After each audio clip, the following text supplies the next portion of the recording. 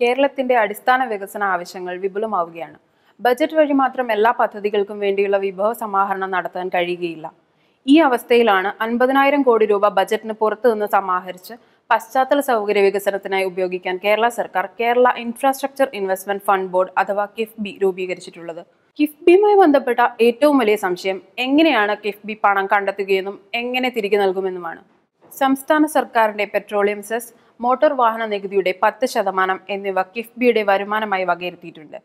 ഈ രണ്ട് മാർഗത്തിലൂടെയും അടുത്ത വർഷങ്ങളിൽ എത്ര രൂപ ലഭിക്കും എന്ന കണക്കുകൾ തോമസ് ഐസക് നിയമസഭയിൽ അവതരിപ്പിച്ചിട്ടുമുണ്ട്. ഈ സർക്കാരിന്റെ 1000 ദിനങ്ങൾക്കുള്ളിൽ 42,363 കോടിയുടെ 535 പദ്ധതികൾക്ക് കിഫ്ബി ബോർഡ് അംഗീകാരം നൽകി. ഇതിൽ 28,087 കോടി രൂപയുടെ പദ്ധതികൾ അടിസ്ഥാന സൗകര്യ വികസന മേഖലയിലാണ്. 78,093 കോടി രൂപയുടെ 193 പദ്ധതികൾ പ്രവൃത്തി ആരംഭിച്ച് വിവിധ ഘട്ടങ്ങളിലായി നിൽക്കുന്നു. ഹൈടെക് ക്ലാസ് റൂം പദ്ധതി ആദ്യഘട്ടം പൂർത്തിയാക്കിയത് കിഫ്ബി ഫണ്ട് ഉപയോഗിച്ചാണ്. കിഫ്ബിക്കെതിരെ അടിസ്ഥാനരഹിതമായ ആരോപണങ്ങൾ ഉന്നയിച്ച് സ്വയം പരിഹാസ്യനാകുന്ന പ്രതിപക്ഷ നേതാവ് രമേശ് ചെന്നിത്തല അറിഞ്ഞോ എന്നറിയില്ല.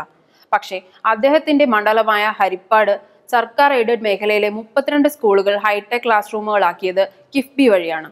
റോഡുകളുടെ നവീകരണം, പാലങ്ങൾ, ഫ്ലൈ ഓവറുകൾ, മലയോര തീരദേശ പാത തുടങ്ങിയ പദ്ധതികൾ കിഫ്ബി സഹായത്തോടെയാണ് നടപ്പാക്കുന്നത്. വ്യവസായങ്ങൾക്കും പുതുജീവൻ നൽകുന്നതിൽ കിഫ്ബിക്ക് വലിയ പങ്കുണ്ട്. മസാല ബോണ്ടുമായി ബന്ധപ്പെട്ട് പ്രതിപക്ഷ നേതാക്കൾ ഉയർത്തുന്ന ആരോപണങ്ങൾ എത്രമാത്രം കാമ്പുള്ളവയാണ് എന്ന് പരിശോധിക്കാം. മസാല ബോണ്ടിന്റെ മറ്റൊരു പേര് ഇന്ത്യൻ ഡിനോമിനേഷൻ ബോണ്ട് എന്നതാണ്. വിദേശ വിപണിയിൽ നിന്നും കടമെടുക്കുമ്പോൾ ഇന്ത്യൻ കമ്പനികൾ നേരിടുന്ന പ്രധാന വെല്ലുവിളി അടിക്കടി രൂപയുടെ മൂല്യം ഇടിയുന്നതാണ്. ഉദാഹരണത്തിന് 100 കോടി രൂപ മൂല്യമുള്ള ഡോളർ ഒരു ഇന്ത്യൻ കമ്പനി കടമെടുക്കുകയും രൂപയുടെ മൂല്യം ഡോളറുമായി താരതമ്യം ചെയ്യുമ്പോൾ 10% ഇടിയുകയും ചെയ്താൽ പണം തിരികെ നൽകുന്ന അവസരത്തിൽ 110 കോടി രൂപ തിരികെ നൽകേണ്ടി വരും. ഇതിനു പുറമെ പലിശ നിരക്ക് കൂടിയാകുമ്പോൾ വിദേശത്തു നിന്നും പണം സ്വീകരിക്കുന്നത് ഇന്ത്യൻ കമ്പനികൾക്ക് എന്നും അമിതഭാരമാണ്. എന്നാൽ മസാല ബോണ്ട് വഴി പണം സ്വീകരിക്കുന്നതും തിരികെ നൽകേണ്ടി വരുന്നതും ഇന്ത്യൻ രൂപയിലായതിനാൽ രൂപയുടെ മൂല്യ തകർച്ച ഇന്ത്യൻ കമ്പനികളെ ബാധിക്കുകയില്ല.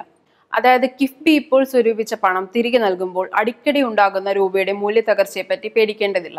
എങ്ങനെയാണ് ലണ്ടൻ, സിംഗപ്പൂർ മുതലായ സ്റ്റോക്ക് മാർക്കറ്റുകളിൽ കിഫ്ബി പുറത്തിറക്കിയ മസാല ബോണ്ടിന്റെ വിപണനം നടന്നത്?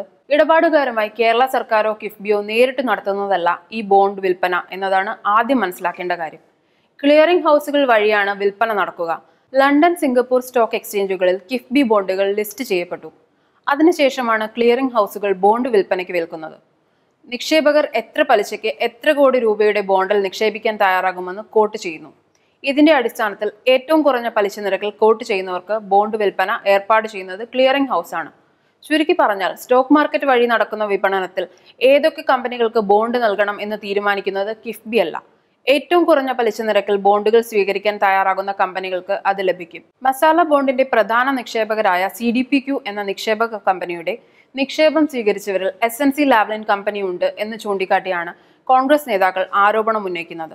ബോണ്ട് വിപണനത്തിന്റെ അടിസ്ഥാനം മനസ്സിലാക്കുന്ന ഏതൊരാൾക്കും ഇത് രാഷ്ട്രീയ പ്രേരിതമായ ആരോപണം മാത്രമാണ് എന്ന് മനസ്സിലാക്കാവുന്നതേ ഉള്ളൂ.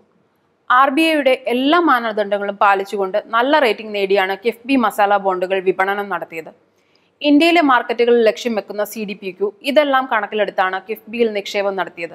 CDPQ ഇന്ത്യയിൽ നടത്തിയ മറ്റു നിക്ഷേപങ്ങളിൽ എടുത്തു പറയേണ്ടത് കോൺഗ്രസ് സഹയാത്രികനും ആധാർ പ്രോജക്ടിന്റെ ചെയർമാനുമായ നന്ദൻ നിലേകാനിയുടെ ഫണ്ടമെന്റം എന്ന കമ്പനിയിലെ $20 million നിക്ഷേപമാണ്.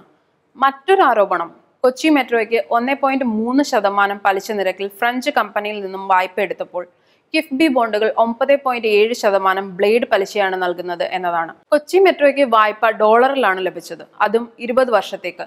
Covered interest parity rate വെച്ച് ഇത് ഇന്ത്യൻ രൂപയിലേക്ക് മാറ്റുമ്പോൾ തിരിച്ചടയ്ക്കേണ്ടി വരുന്നത് ഏകദേശം 11% പലിശ നിരക്കാണ്. ചെന്നിത്തലയും VD സതീശനെയും പോലുള്ളവർ ഇപ്പോൾ വാലും തലയുമില്ലാതെ ആരോപണങ്ങൾ ഉന്നയിക്കുന്നത് തങ്ങളുടെ കൂട്ടത്തിലുള്ളവരുടെ കോൺഗ്രസിന്റെ ക്രയവിക്രയങ്ങൾ മാത്രം കണ്ടു വളർന്നതുകൊണ്ടാകാം.